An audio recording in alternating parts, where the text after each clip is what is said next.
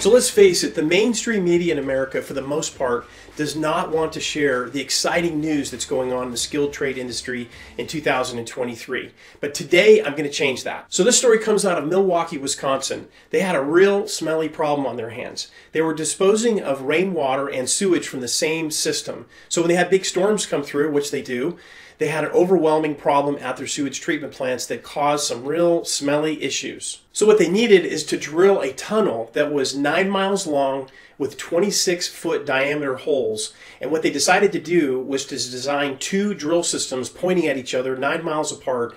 And after months, they actually came together within inches. Skilled trade people were down in the hole, making sure those machines ran and making sure that the project was successful. So now the city of Milwaukee is disposing properly of all their rainwater and sewage. Amazing feat. Something to keep in mind about skilled trades is a lot of stuff like this cannot be outsourced or replaced with artificial intelligence. So something to think about. If you're in the skilled trades and you have an exciting story to tell, please message me and I'd be happy to do a recording and get your story out there.